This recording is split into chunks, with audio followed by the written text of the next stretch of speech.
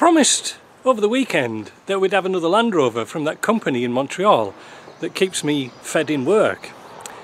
I can't name them, as I said, I don't want my place burning down, but it's just arrived in a tow truck. Looks pretty smart, eh? Well, looks can deceive. Honestly, I told them not to buy from that company, but I don't know whether they've made a commitment or a deposit they couldn't get returned. I don't really know, it's just come. And it came on the back of a tow truck. Land Rovers must be keeping tow trucks going in Quebec, I don't know what it is. Anyway, it came on a tow truck and the instructions were it's not a starter. I mentioned that over the weekend. But I just saw it's got a battery on it and the charge light's on. But I thought we'd have a little look round it. Now I haven't spoken to the customer, they've just dropped it off. But it needs a little bit of looking at. So I've got the bonnet safely secured. Let's have a look at this beast. Well, what can we say? Oh, it's got a new plug in there, so that's good. Now Curtis and I have already had a bit of a look or a laugh at this, and Curtis doesn't know anything about these, but we found out quite a few little faults. First of all, we don't know why this isn't fastened up. That's pretty obvious. But for the observant of you, you will see that this is a 200 TDI engine in here, not the usual 300 TDI. For the even more observant of you, you'll be able to see that this is a Discovery 200 TDI. What is the difference? Well, it's quite obvious really. The intake on the Defender is down at the bottom and the exhaust is up at the top. So what's it matter, Mike? Well, it matters on a left-hand drive, because if you can see down there, can you see the steering shaft has been rubbing on the exhaust? You see that? Now that engine's going to rock about when it's running. That should have been an instant fail. Let's have another look at this system. Well, the air cleaner over there, it's tucked at the back, has got this funky hose on. Look at that, that's a masterpiece in plumbing, is that? It should go down here on this wing, and I think they couldn't get it in because look at this turbo pipe. Have you ever seen anything so bodge-tastic in all your life? What's this pipe do? Wait a minute. That's the boost pipe to operate the wastegate. Well, that's not even fitted. Oh my goodness. Oh, but that turbo down there's not, it might as well not be on. Look at it. And oops.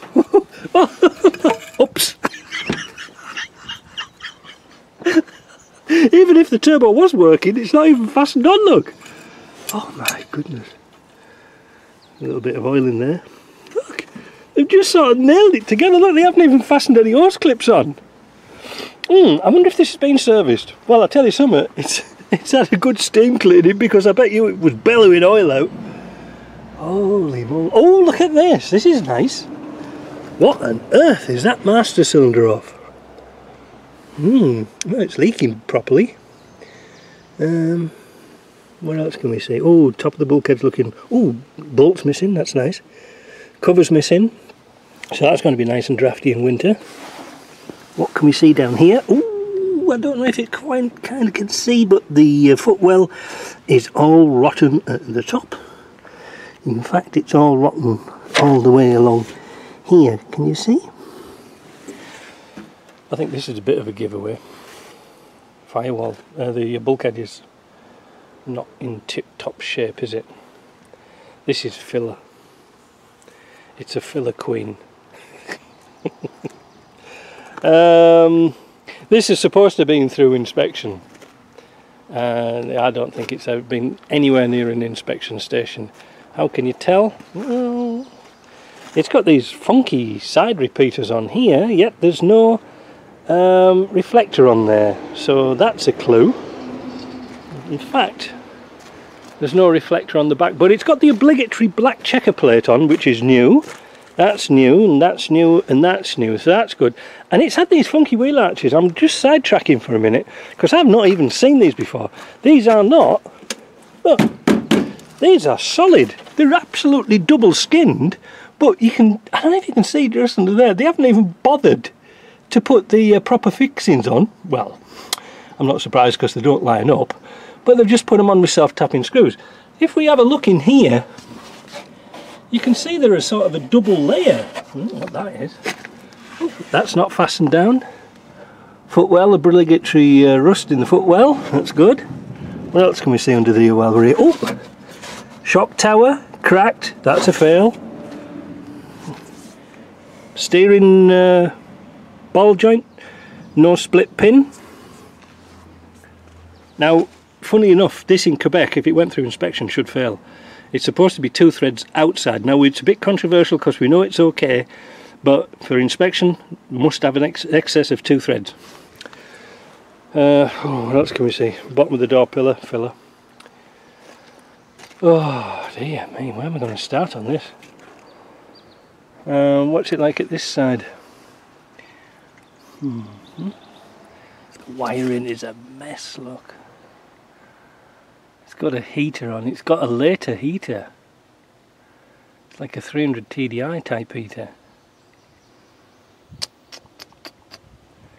The thing is, I haven't even heard it running yet. Ooh, look at that for a bottom hose. Look at that, can you see that one? That's not the correct bottom. Oh, look at this for a fan. Wow, this must be interesting. This must be a feature. They've either cut or destroyed the cowling. Probably destroyed because it's not even fastened on here.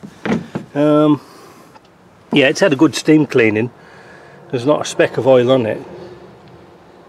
There's a few specks of oil starting. I'm not sure what engine's in this, and this was the funniest thing when Curtis and I were looking at that, because these engine mountings have just been welded on. Well, not just, but they've been welded on. Can you see? They've had mountings here, which could be a V8. I had to say. It's not right though. There's bloody wires everywhere. Now, the funniest thing was when I was chatting to Curtis, I'll tell you now, we were discussing whether this was a V8 originally, and I said, oh, it doesn't matter, Curtis, I'll have a look at the VIN number. So we came across and had a look in the window. There's no VIN number in there like it should be, and there's no VIN number in there. I thought there was, it said ProTech on there. So I thought I'll have a look at the top of the brake tower because it's always there. No, it hasn't even got a serial number on the car. So how could it get a vignette de conformité? That's the sticker they put in the window to say it's been safety inspected. Now at my inspection station here in Sherbrooke, the reservoir with cracks in like this will fail. It's a potential failure, not good. But they don't care. These guys don't care. What on earth is this lot for?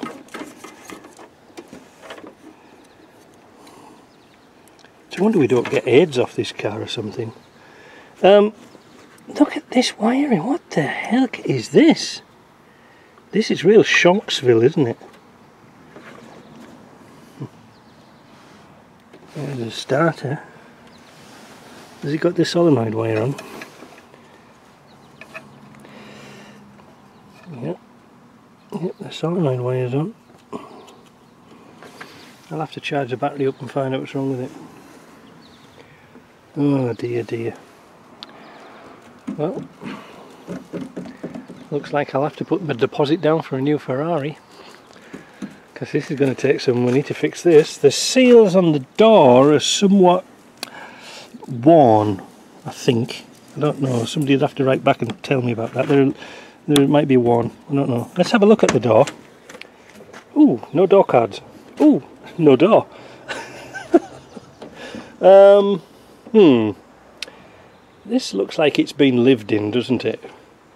For some strange reason they've cut big holes here, and the same at the other side. I was chatting to Curtis and then I thought, I bet you they've tried to put speakers in there, but there's no door cards. In fact, there's no interior. There's no roof lining, no trims. There's one or two trims. There's a trim for that panel and there's a trim for this front piece, but that's it. Now it looks like it's had another screen in it at some time, because the rubber's new. Can you see the rubber's new? This is for the heater control. Obviously the heaters in Quebec have to blow for the demist. It's showing 186,000 kilometers. I bet it felt every single one. It's been recarpeted and it's covered over the footwells. There's just a patch in. Oh, look at that, sorry about that, I keep interrupting because I'm finding new stuff. This is somewhat shonky. We'll cover that up. We can see down here, look at the corrosion in here. The door shut. Again, rotten doors, been repaired, no check straps, rotten filler, rotten. Look at this though, what a feature. This is worth buying this car for. It's got central locking. Amazing. Oh, it's got central locking at that side too. I've just noticed something else whilst I was here, and it might not come up too well in this video. We'll look at this seatbelt, top seatbelt mounting. That's just a piece of plate that's welded on. In fact, it should have a full bracket that attaches down to the bottom and up to the top. If there's an accident and a forward facing belt, that has been stick welded up and that is going to fall to bits in next to no time. Okay for Africa, not good for here. Well, I say okay for Africa, but they don't care. Now there's some sort of grey area, because I got pulled up once, well not pulled up, but I stopped at the inspection because the door pull wasn't working correctly on the inside. But these have got no door handles on at all. And what happened with mine was I had to widen the window down to get the door open. No big deal, I hadn't got the parts to fix it. Anyway, the inspector said, oh no, it's a fail because you got to open it from the inside. So I just simply bent this bit and got it working. I just wanted a ticket for it, but I got it. I actually got it properly done later when I got the parts. Anyway, looking at the back, we've got the obligatory. Is these made in India? Oh, made in Japan. Bridgestone. These look like pre-First World War, don't they? Nice.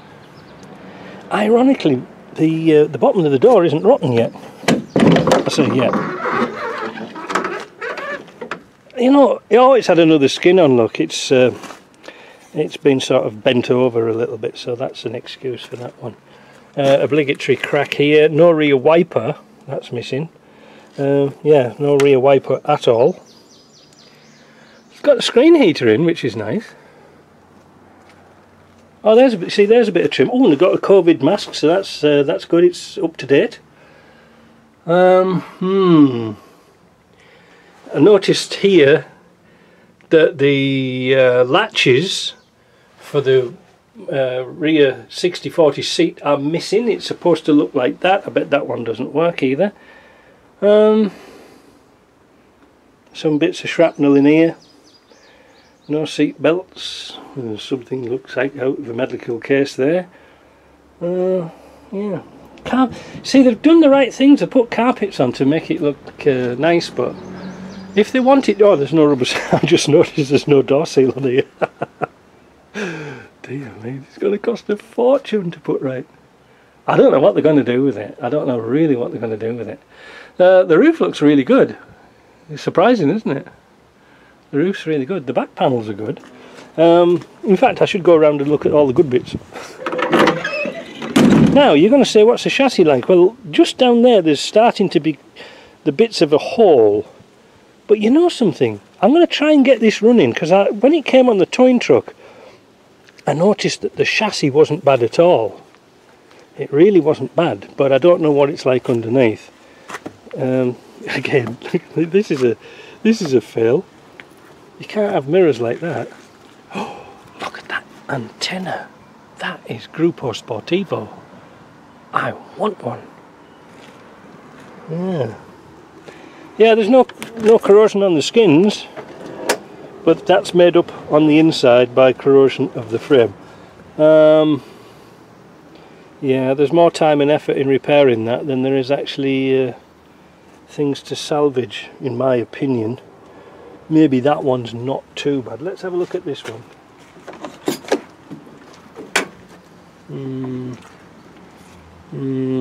Once it goes around here, there's a lot of work. Oh, it's been repaired. Look, it's had a bit of a patchette on there. So one of my